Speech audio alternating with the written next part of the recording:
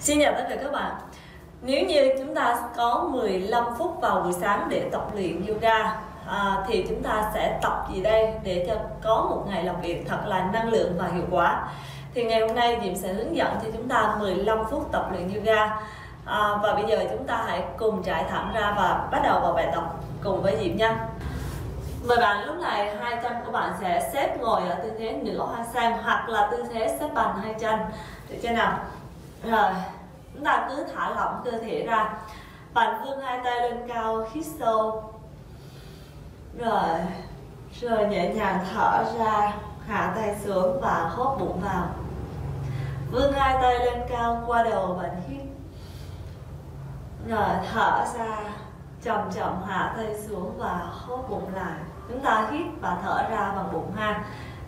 Hít vào bằng mũi đẩy bụng phình to. Thở ra chậm chậm, bạn hốt bụng lại. Rồi tiếp tục hai lần nữa, bạn vươn tay lên, cảm nhận hơi thở, hít vào thật sâu. Rồi thở ra, từ từ ta hạ tay và hốt bụng vào. Một lần nữa, vươn hai tay lên cao, hít vào. Rồi từ từ hạ tay xuống, thở ra và bạn hốt bụng lại. Hai tay bạn hạ dưới sàn, ngửa đầu ra sau, cầm bạn nâng lên, hít vào. Rồi sau kéo căng cổ lên, cầm bạn đưa lên cao và giữ đây. 3, 2 và 1. Rồi nhẹ nhàng ta hạ cầm xuống. Hai tay lúc này chúng ta sẽ đan ra sau gáy đầu, cuộn lưng lại nào, chúng ta không thẳng lưng ha, cuộn lưng lại, đẩy hai tay đưa sau gáy đầu và kéo thấp đầu xuống. Ở đây các bạn sẽ cảm thấy hơi tức ở phần thắt lưng. Lên, giữ. 3, 2 và 1. Nâng người lên, mắt nhìn hướng về trước, hít vào, đẩy hai khuỷu tay của mình dang ngang nào. Rồi nghiêng lưng sang bên phải, khuỷu tay bên phải chống gối chân bên phải, thở. Nâng lên, bạn hít vào. Thở ra nhẹ nhàng, nghiêng lưng qua trái. Rồi nâng lên, bạn hít vào. Nghiêng lưng qua phải, bạn thở ra. Nâng lên, bạn hít vào. Nghiêng lưng sang trái, bạn thở ra. Tiếp tục nâng lên, bạn hít vào. Ta đưa hai tay sang ngang. Thở ra, tay bên phải ta đưa sang đầu gối chân bên trái nào. Tay bên trái của mình này, chúng ta sẽ kéo sát vào bàn tay. Rồi đẩy sát vào và nghiêng lưng sang phải, thở. Hai tay bạn đưa dang ngang, hít vào. Thở ra, nghiêng lưng sang trái, hốt bụng vào. Tiếp tục hít vào, hai tay dang ngang, qua bên phải, thở nào. Hai tay đưa ngang, hít vào. Nghiêng lưng sang trái, bạn thở ra. Tiếp tục hít vào, hai tay bạn đưa sang ngang. Một lần nữa, sang phải bạn giữ ở đây.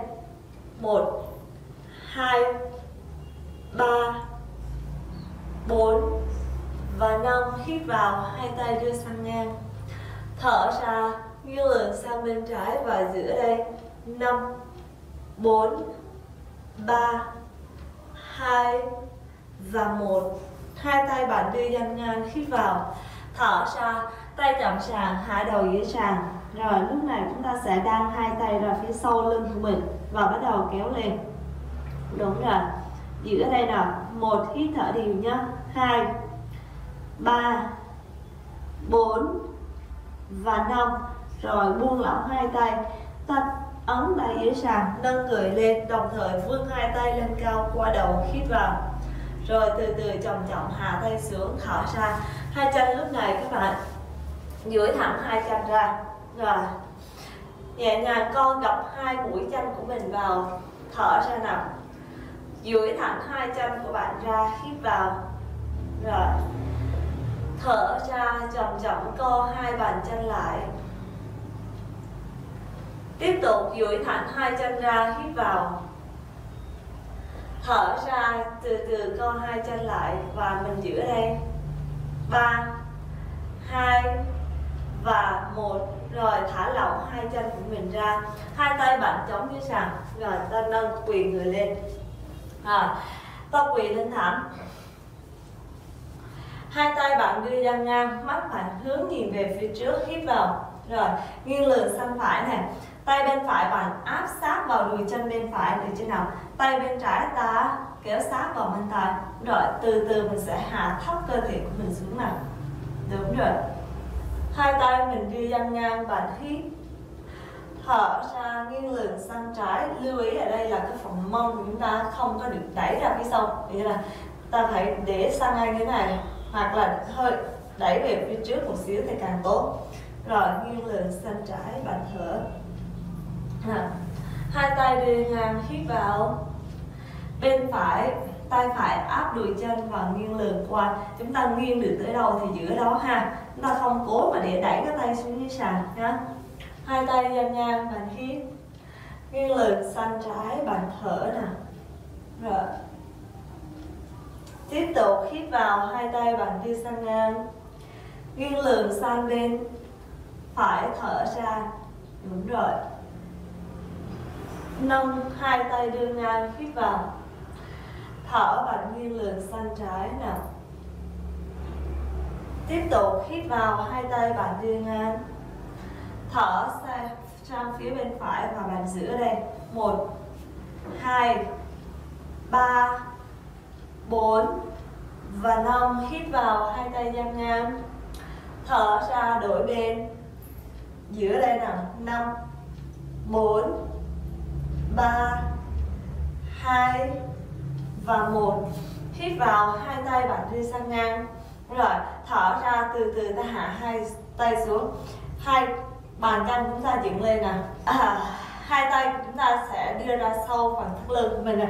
Các bạn đẩy lòng bàn tay của mình áp sát vào phần mông. Thế nào? Mắt nhìn về phía trước. Bạn hít một hơi thật sâu nào. Thở ra, nhẹ nhàng ta đẩy bụng và đùi chân của mình về phía trước. Rồi ngã người ra sau, thả lỏng phần cổ. Đúng rồi, mắt nhìn hướng lên. Thở ra nào. Nâng lên, bạn hít vào lần 2. Thở ra, nhẹ nhàng ngã người ra sau, bạn thở nào. Đúng rồi. Tiếp tục nâng lên, bạn hít vào, kéo cằm về sát ức. Thở ra, nhẹ nhàng ngã người ra sau. Rồi. Lần 4 bạn nâng lên, hít vào. Rồi, kéo cằm về sát ức. Thở ra, ngã người ra sau, thở. Và một lần nữa, nâng lên, bạn hít vào. Rồi. Thở ra, nhẹ nhàng ngã người ra sau. Và mình giữ đây. 1, 2 và 3. Nâng lên, bạn hít vào, duỗi thẳng. Hai tay của bạn đưa sang ngang, mắt hướng nhìn về phía trước. Lúc này chúng ta sẽ lên ra sau ha. Tay bên phải đưa ra sau, cổ chân bên phải của mình. Rồi nhẹ nhàng này, chúng ta đẩy người ra, ngã người ra này, thở. Đấy. Nâng lên, bạn đưa hai tay dang ngang, hít vào. Chúng ta ngã tự nhiên ha. Tay bên trái bạn đưa ra sau, nắm lấy cổ chân. Tay phải bắt đầu đẩy mông đùi về trước, mình ngã người ra sau này, thở. Đấy, tiếp tục hai tay dang ngang, bạn hít. Thở ra, ngã ra sau, thở. Đúng rồi. Hai tay đưa ngang, bạn hít vào. Thở ra, tiếp tục. Thở. Rồi. Hai tay bạn đưa dang ngang, hít vào. Một lần nữa. Tay phải nắm gót chân bên phải, ngã người ra này. Giữa đây. 1, 2 và 3. Hít vào, hai tay bạn đưa ngang. Thở ra, ngã sau. Đúng rồi, giữa đây 3 nhịp bạn. 3, 2 và 1. Hít vào, hai tay bạn đưa ngang. Rồi thở ra, nhẹ nhàng hai tay bạn chống cái thảm. Rồi hai đầu gối chân lùi ra phía sau. Ép người về tư thế em bé, thở hết hơi ra ngoài. Rồi Trường người đẩy lên này, hạ đùi chân xuống, ngửa đầu nâng cầm, mắt nhìn hướng lên, hít vào. Nếu ở đây bạn cảm thấy khó chịu, ta nhấc tay về phía trước một xíu, được không nào? Rồi thở ra, thu người về này, rồi hóp bụng lại. Lần 2, trường đẩy người lên, hít vào, trường hơi kiểu tay xuống một xíu, mắt nhìn hướng lên. Thở ra, cuộn lưng lại này, rồi chúng ta thu về tư thế em bé, thở. Đấy. Lần 3, bạn hít vào, trường đẩy người về trước, rồi ngửa đầu nâng cầm lên.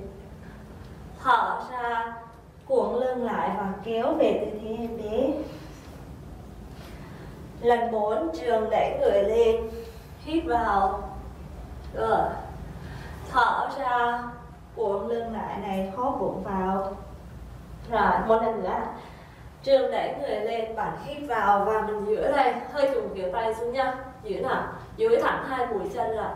1, 2, 3, 4 và 5. Lúc này chúng ta chống hai mũi chân của mình dưới sàn, hai lòng bàn tay xòe rộng, đẩy mông lên cao, ép sâu vai và lưng xuống, hóp bụng lại, xòe lòng bàn tay ra ha, ép vai và lưng xuống.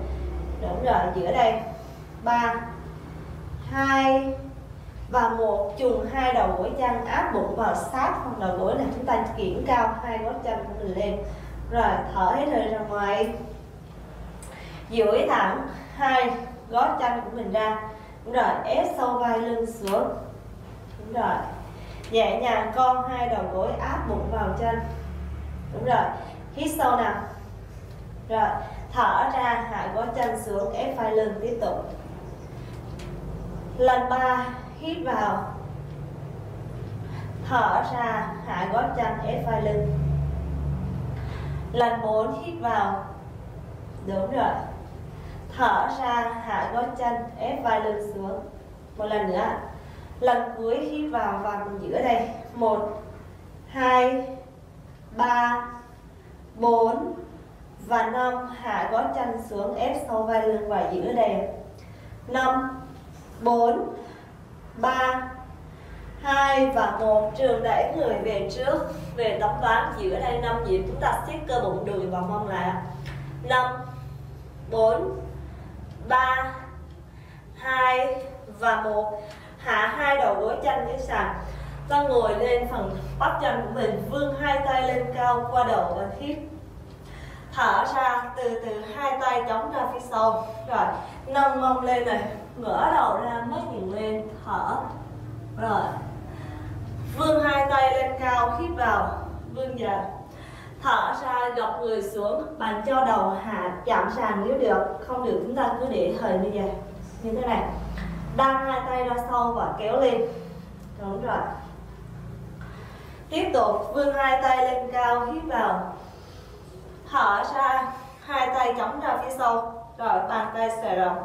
Lưu ý là cái hướng của mũi tay của mình nó sẽ hướng về phía trước, nó không có hướng ngược ra sau ra. Rồi, chống tay bạn nâng mông lên này, ngã đầu ra sau, thở. Rồi, hạ mông, vươn hai tay lên cao, hít vào.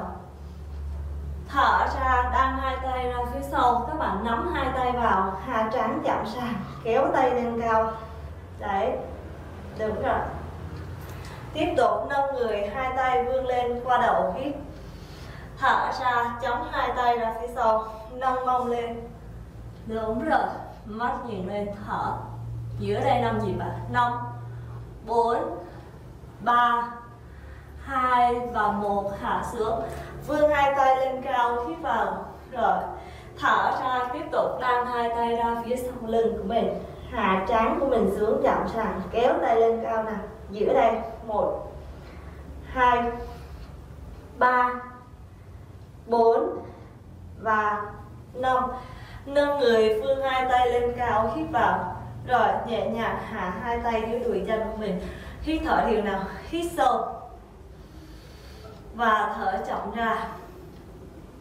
Hai tay bạn đưa ra ngang, mắt nhìn hướng về phía trước, hít vào. Xoay người hết sang bên phải, hai tay bạn hạ chạm sàn, nhẹ nhàng đẩy trán của mình chạm sàn, thở ra. Rồi, nâng người lên, hai tay đưa ra ngang, bạn hít. Xoay bạn người sang trái, hai tay chạm sàn, kéo đầu thấp xuống ạ. Thở này. Đúng rồi. Nâng lên, hai tay đưa ngang, mắt nhìn hướng về trước, hít. Xoay sang phải, hai tay chống sàn, hạ đầu xuống, chạm sàn, hóp bụng lại. Tiếp tục. Hai tay dang ngang, mắt nhìn hướng về phía trước, hít. Xoay người sang bên trái, hạ hai tay chạm, hạ đầu xuống, thở. Một lần nữa. Hai tay bạn đưa dang ngang, hít vào. Xoay người sang phải, hạ đầu xuống. Và bạn giữ ở đây. 1, 2, 3, 4 và 5. Hít vào, hai tay bạn đưa sang ngang. Thở ra, chống sang bên trái, hạ đầu xuống, thở. Rồi, giữa đây ạ. 5, 4, 3, 2 và 1. Nâng người, hít vào, hai tay dang ngang. Rồi nhẹ nhàng hạ xuống đùi chân. Thở ra. Rồi, bây giờ chúng ta sẽ ngồi lên thẳng. Hít thở đi. Hai tay bạn đặt lên đùi chân của mình. Hít vào một hơi thật sâu, hãy khép mắt lại và cảm nhận hơi thở. Thở chậm ra, bạn hóp bụng vào. Hít và thở ra đều bằng mũi hết nhé. Ta điều chỉnh bụng lên và xuống. Hít sâu, bụng phình lên. Thở ra, bụng hóp vào. Thả lỏng toàn bộ khuôn mặt. Hít vào, bụng phình to. Thở ra, chậm chậm hóp bụng lại. Hít vào, bụng lên. Thở ra, hóp bụng vào.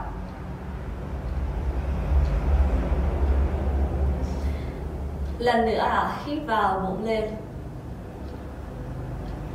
Rồi, thở ra, hóp bụng lại và ta mở mắt ra.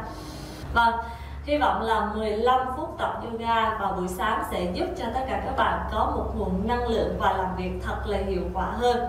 Xin chúc tất cả các bạn thật nhiều sức khỏe và luôn may mắn, thành công trong công việc nhé. Xin chào và hẹn gặp lại tất cả các bạn ở những video tiếp theo của Diễm.